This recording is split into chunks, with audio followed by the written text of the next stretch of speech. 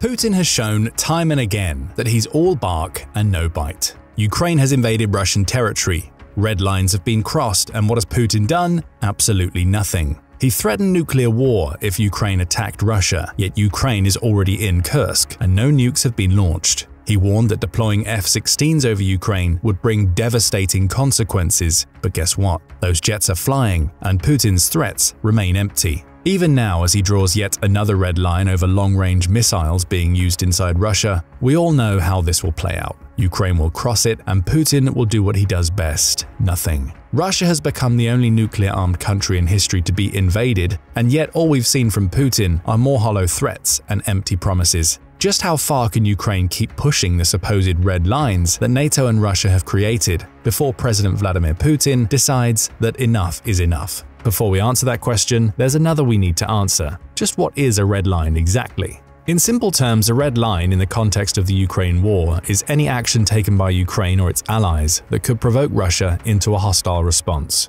The key word here is escalation, as it's believed that the crossing of any red line could escalate the Ukraine conflict, bringing the world closer to a war that could engulf all of Europe and beyond. And Putin has made it very clear since the beginning of his special military operation that Russia has a lot of these red lines. Speaking in a video for the UK's Telegraph news outlet, Dominic Nichols points out that Putin outlined several scenarios that he claimed would cause an escalation at the start of the Ukraine war. These scenarios included accepting Ukraine as a member of NATO, which would mean any attack on the country would trigger Article 5 and force the involvement of every other NATO member. He also threatened retaliation if NATO stationed any Western troops in Ukraine, as well as the possibility of a nuclear response if Ukraine's allies provided it with long-range ballistic missiles, while allowing them to use those missiles inside Russia. 2 out of those 3 early red lines haven't been crossed yet. Ukraine isn't a NATO member and likely won't become one before the war ends, and NATO troops aren't on the ground in Ukraine. As for the long-range missiles, Ukraine has several, but it's not been allowed to use them in Russia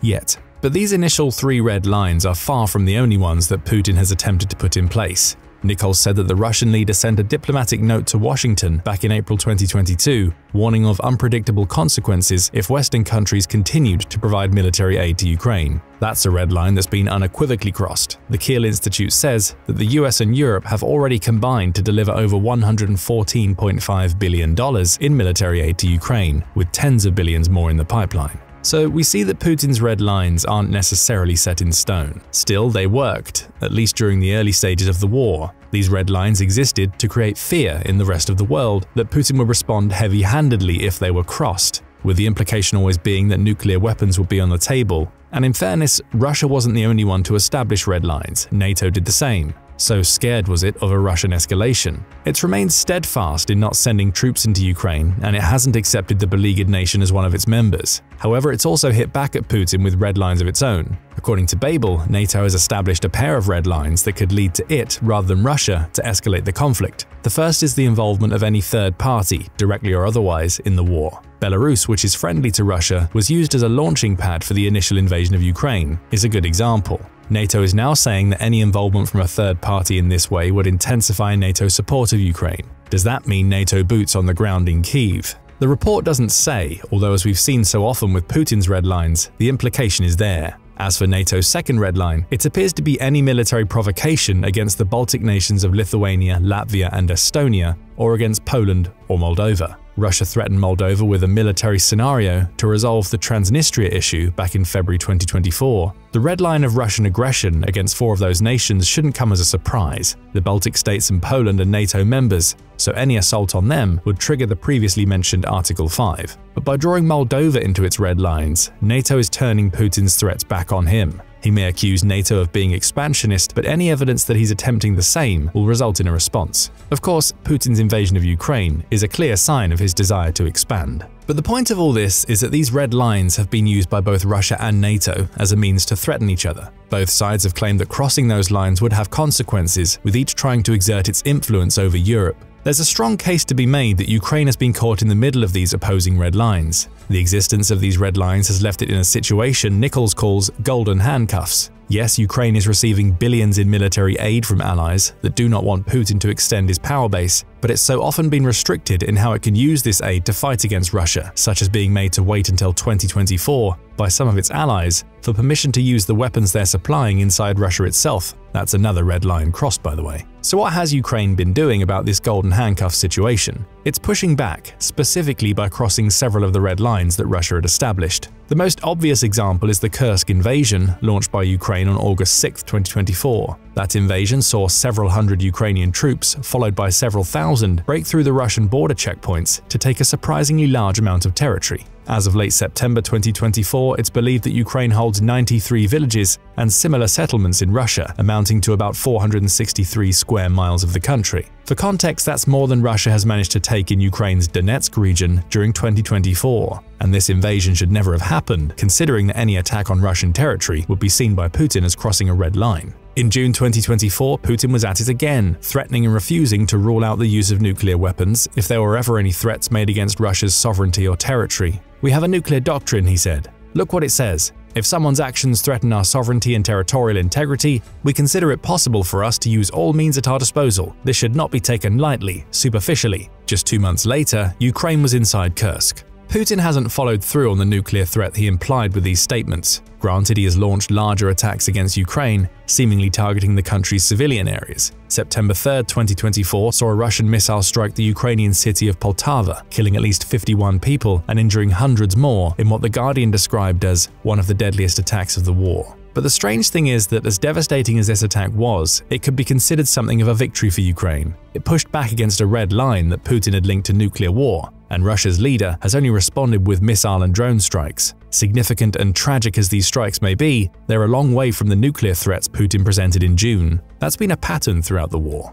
A red line is drawn, and then, after much cajoling and hesitation, Ukraine eventually crosses it. Russia's response has always been muted, with the threats of nuclear weapons never being followed through. It seems like Ukraine is trying to test just how far it can go, which raises another question. Why is Ukraine so intent on pushing these red lines? It certainly doesn't want to. In an ideal world, Putin would never have launched his special military operation, and Ukraine wouldn't have been forced into a devastating war that's resulted in between 124,500 and 131,000 casualties for the Ukrainian military. Even more concerning for Ukraine is that Putin has clearly been targeting civilians during his strikes. Statista, reporting on data verified by the Office of the United Nations High Commissioner for Human Rights, or OHCHR, says that Russian attacks have killed 11,520 Ukrainian civilians, while injuring 23,640 more. Sadly, these deaths aren't limited to adults. 633 of the civilians killed were children. Those OHCHR stats reveal one of the key reasons why Ukraine is pushing back at Russia's red lines to such an extent. It feels like it has to. After all, Ukraine is the country that's losing thousands of its people. Many of its more important cities are being reduced to cinders and turned into minefields, while it tries to overcome political logjams elsewhere. To Ukraine, every delay in providing military aid or permission to use the weapons it receives, however it sees fit, allows Putin to take more territory and kill more Ukrainians. Crossing the red lines isn't just throwing up a thumb in Russia's face, though that certainly is part of what it's doing. It's also the only way Ukraine is able to achieve a victory in this war, because not crossing those red lines would allow Russia to gradually steamroll over the country as Putin throws man after man at his special military operation. Ukraine is crossing red lines because it's been pushed to do so.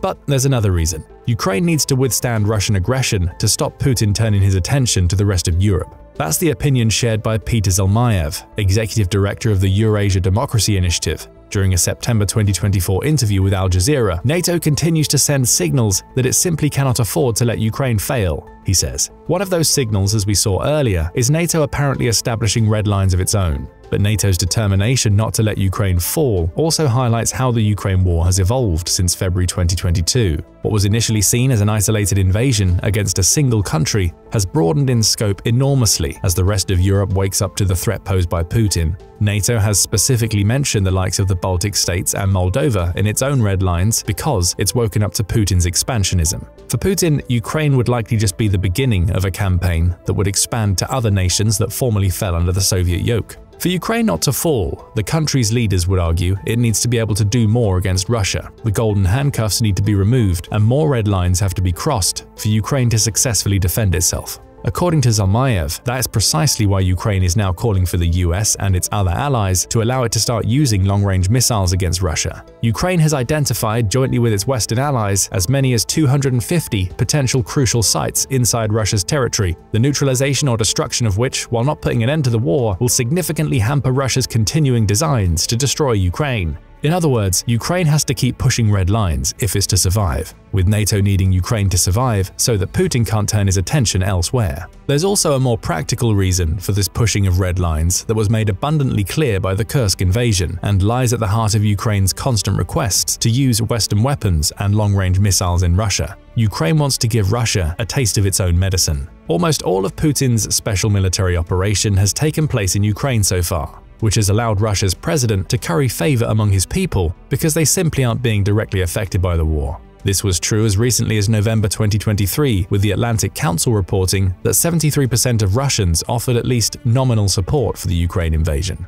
But now the war is inside Russia. In Kursk alone, dozens of villages are under the control of Ukrainian troops. States of emergency have been declared in several Russian regions, with Kursk alone seeing 200,000 of its citizens evacuated as the Ukrainians stormed in. This isn't how the war was supposed to go from the Russian perspective. Putin was supposed to be able to storm in, take Ukraine quickly, and stand victorious. Even as the war evolved into one of attrition, Russia should still have been able to come out on top while facing no threat to itself. But Ukraine crossed a red line and went straight into Russia, demonstrating to the people in Kursk just how devastating an invading nation bringing war to your country can be. Ukraine didn't want to do this. It didn't want war at all, but by pushing the red lines so far back that it's actually inside Russia, it hopes to chip away at Putin's support and destroy his image as the strongman of Russian politics. After all, how strong can Putin really be if he's allowed another country, one that's much smaller and supposedly has far less military might, to invade Russia? That's a question Ukraine wants the Russian people to be asking about their president.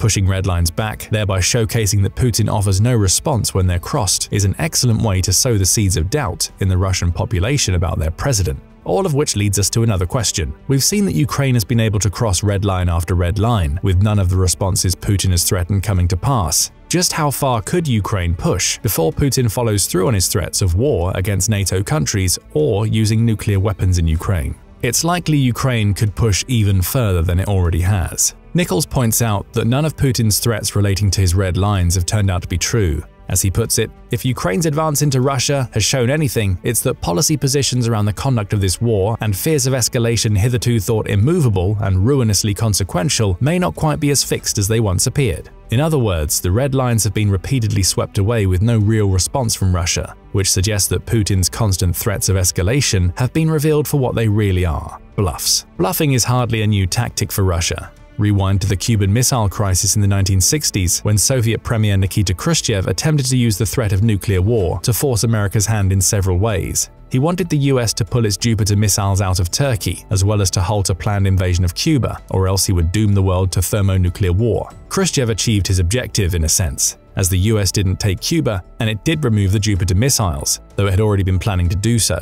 But Khrushchev also lost the ability to station any of his own nukes in Cuba, and as Military History Online points out, Russia had to back down in the crisis because it couldn't deliver the same strength of firepower available to the US. It says that the Soviet Union had 45 missiles at its disposal that could hit the US from Cuba compared to 432 available to the US, a massive shortfall that would have led to a definitive Russian loss. Kennedy calling Khrushchev's bluff throughout the conflict led to the Soviet Union losing the image of having a technological advantage over the West, resulting in the Soviet premier voluntarily stepping down just 2 years after the crisis. Returning to the present day, we see Putin adopting the same approach regarding Russia's red lines. Nuclear threats abound, but so many of them have already been exposed as bluffs by Ukraine. Its liberation of Kherson, which Putin declared as forever Russian, was supposed to be followed up by tactical nuclear strikes. It wasn't. Ukraine's constant attacks on Crimea and destruction of around a third of Russia's Black Sea fleet were supposed to provoke a nuclear reaction as Putin attempted to establish Crimea as a red line.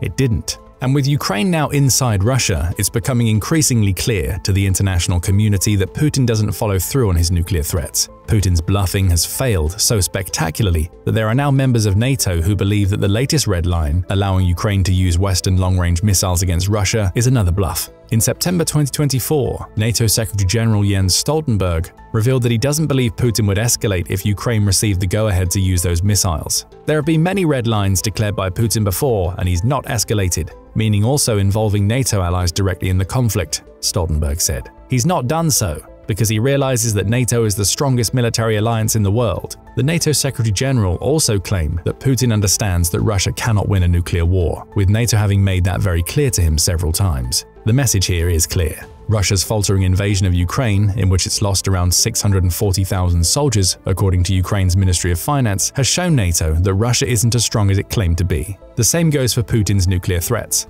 None of them have been followed up so far. This suggests to NATO and Ukraine that the red lines could be pushed even further without a marked escalation of the conflict. As if to confirm this, reports are now circulating that the UK has secretly approved the use of its Storm Shadow long-range missiles inside Russia, which would represent another red line crossed. According to Euromaidan Press, the US may not be far behind in giving approval for similar use by its own long-range systems, albeit in secret, which would suggest that the West is becoming less and less wary of Putin's red lines. Putin has miscalculated. That's made clear in a September 2024 piece published by the UK Defence Journal, in which it points out that Russia's leaders' red lines seem to shift more frequently than a London fog and with just as little clarity. Like so many others, it points out that Russia's red line threats have so far all turned out to be bluffs, with Putin seemingly attempting to use his nuclear threats to slow down Western support of Ukraine and force the West into a debate about whether to call Russia's hand. The journal concludes that Russia's red lines are as firm as jelly,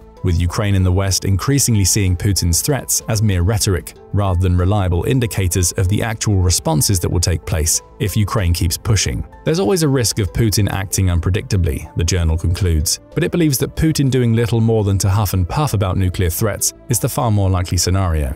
That appears to increasingly be the approach that the West is taking with Russia, meaning the answer to the question of how far Ukraine can push Russia's red lines seems to be as far as they want. Putin hasn't followed through on any of his threats so far and seems unlikely that he ever will. Make no mistake, this represents a massive shift in how the Ukraine war is being viewed on the geopolitical stage. That's highlighted by the Atlantic Council, which says that it's high time that the West, and NATO in particular, starts making Putin think seriously about his own red lines. It points out that NATO has given precious little indication of what it would consider a scenario grave enough in Western capitals to warrant an escalation in support for Ukraine, which has left Putin free to make his threats without fear of a response. This reactive response by the West throughout the war has placed the initiative of escalation in Putin's hands, the Atlantic Council says. This has allowed Russia to set the terms of engagement for the war. That's why the entire conflict took place in Ukraine alone until August 2024. Putin had control because of his red line threats, while in response the West had imposed just 2 red lines of its own. One of those came in 2022 when the US warned of catastrophic consequences if Russia chose to use nukes in Ukraine.